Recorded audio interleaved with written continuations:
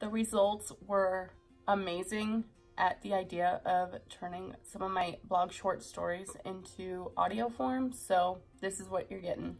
Hey there, it's TJ McQueen. Weird to say that because it's obviously just my pen name, but this is going to be something I call TJ Writes because I can't really come up with better than that right now.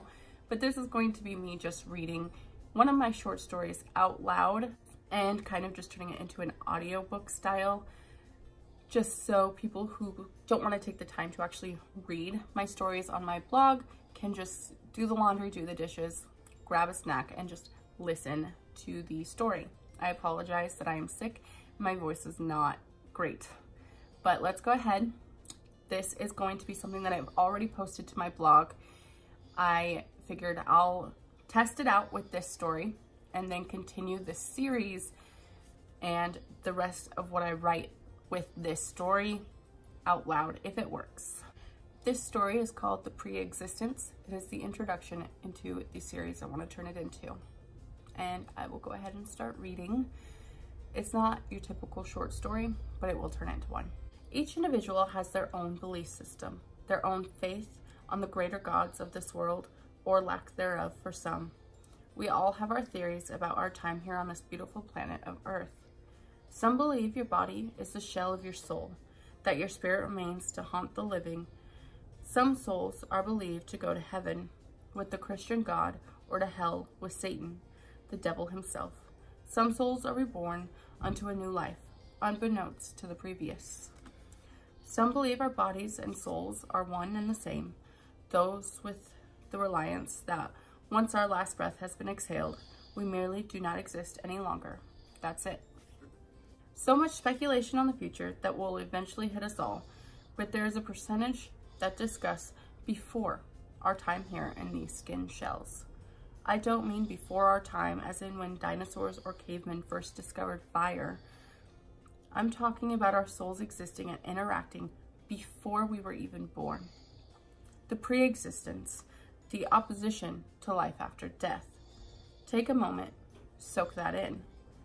You okay? Good. What if we could remember watching from above, or whatever it is that you believe, before we existed down here? Watching our ancestors' lives unfold, spending time with them before their own time, spending time with those we will never get to know while we breathe oxygen into our lungs. I've always felt this connection to spirits. I don't know if that is so much the right term, but essentially people who have passed. These deceased I feel a bond to. I never got to meet in this life. I'm going to sound crazy on this one. I don't know why I'm starting with it, but my sister had a friend pass away in high school. I was much younger, probably still elementary school, but I had this urge to write letters to him and talk to him. You sent letters to someone that is dead? I can hear your concern, but yes, I did. I kept them in a hidden folder because I knew it was crazy. His death affected me and I didn't even know him. My uncle was killed when he was only a child. He was my dad's younger brother. Obviously, I never got to meet him. It was when my dad was a child as well. But I always felt something about him, like he is deep within my heart in a way that someone you truly know and love is. How can I feel that if I have never known him? My mom's dad passed away to cancer when she was only a teenager. Again, I never got to meet him. And this is the one that really gets me. My entire life, I could not understand how I felt so entirely close to this man I never met. I feel his presence at most times. He is my comfort when I am scared. I can envision him when I need. I've always known our bond. I explain this to myself as having known my uncle and grandpa before I was born. I don't care how crazy that sounds. It's something sacred and real. I have this deathly phobia of snakes. You can't even imagine how terrified I am of those slithering demon creatures. It's absolutely unexplainable how I came unto this fear. I'm the only one I know in my bloodline, except my grandpa that passed. He had this fear. I can imagine it. There we are in my head. I imagine sitting together. I envision me as a little girl in my idea, and he's teaching me all the grandpa stuff I need to know before I am born to his eldest daughter and enter the real world. I hear him in my head before my departure and saying for the 100th time, remember, snakes are bad. Don't trust them. They are the worst.